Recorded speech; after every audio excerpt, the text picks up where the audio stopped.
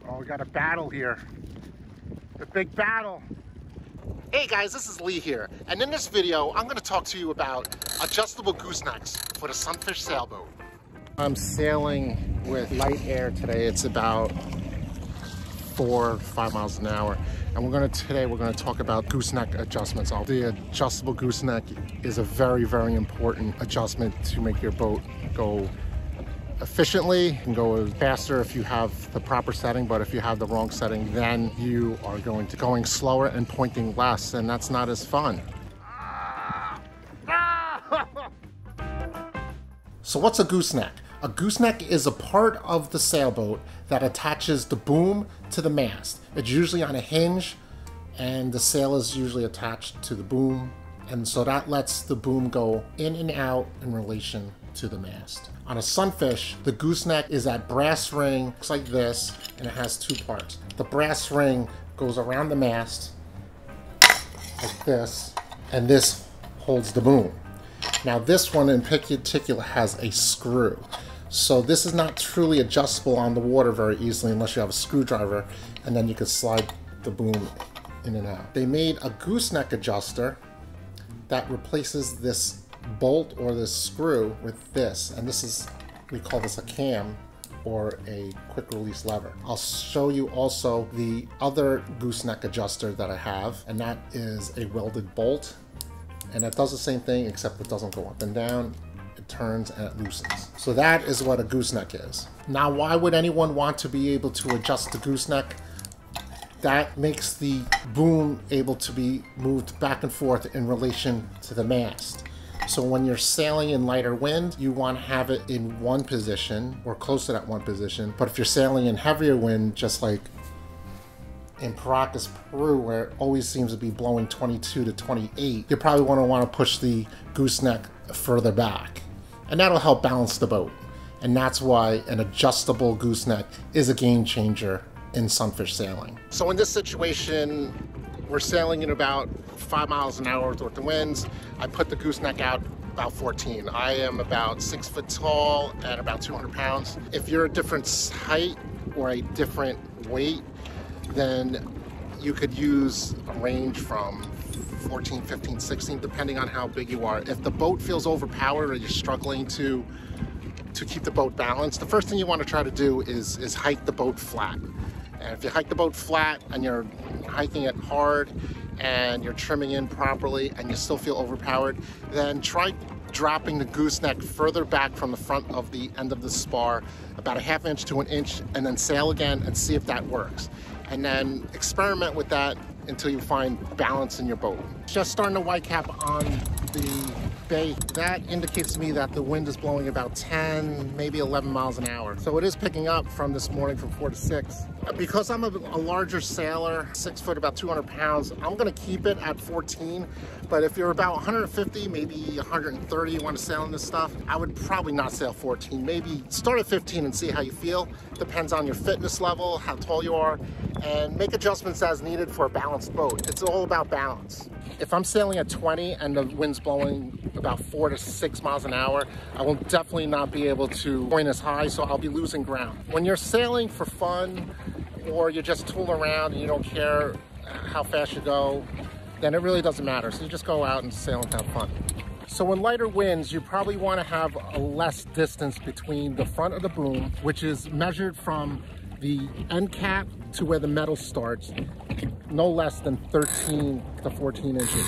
If you go about less than that, then the boat kind of gets squirrely. It just doesn't feel right. The minimum that I've seen people, top world sailors, sail would be 13, and if it's in medium to strong breeze, then they are hiking hard and they're really strong. When the wind gets higher, then you want more distance between the front of the spar and the gooseneck. So I would say for most people who are maybe 150, 160, and average shape, you might want to start at 15 inches and then go to 15, 16, 17 inches. 1/2 inch or 1 inch might make a difference. 2 inches definitely makes a big difference on the way the boat handles. So try it in small increments, sail upwind for a little bit and see how it works for you. If you like this information, please smash that like button. And don't forget to subscribe to the channel. I really appreciate it. There are two main types of gooseneck adjusters. One is a cam type of gooseneck adjuster, which is like a quick release for a bicycle seat post.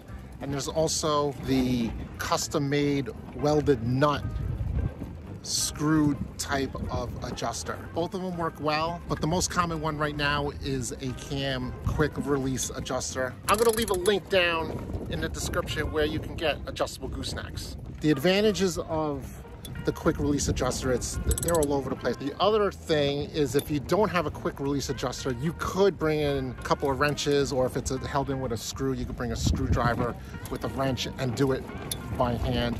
But I would suggest you do it before you get on the water, or just make sure you don't lose your bolt or your screw. Now to adjust the gooseneck, I would hold it right here with your hand and then hold the gooseneck and just pull it through.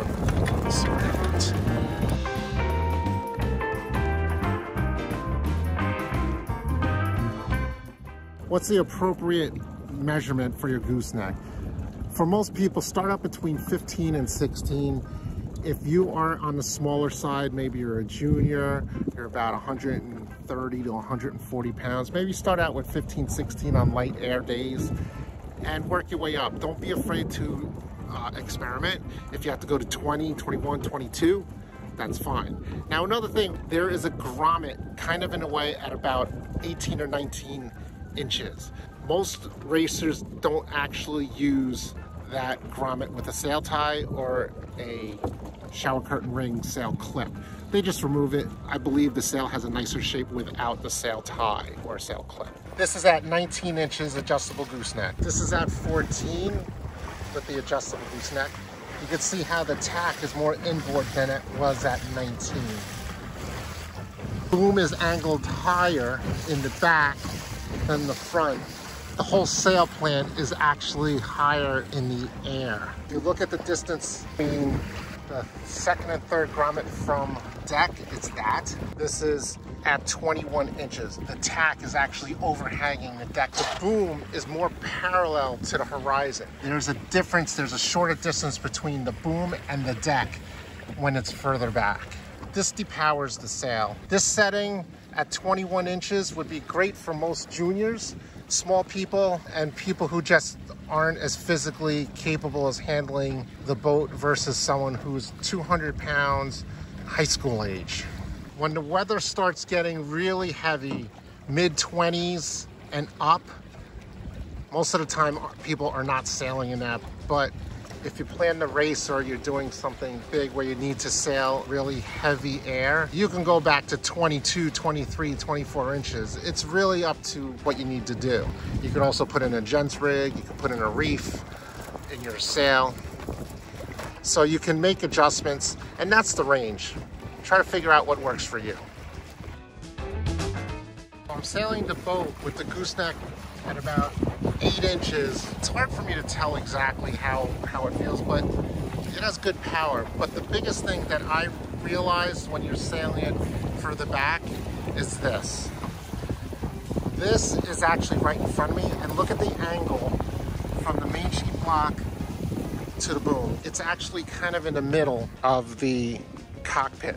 So tacking, this main sheet is actually going to get in your way on tacks. I wouldn't recommend this.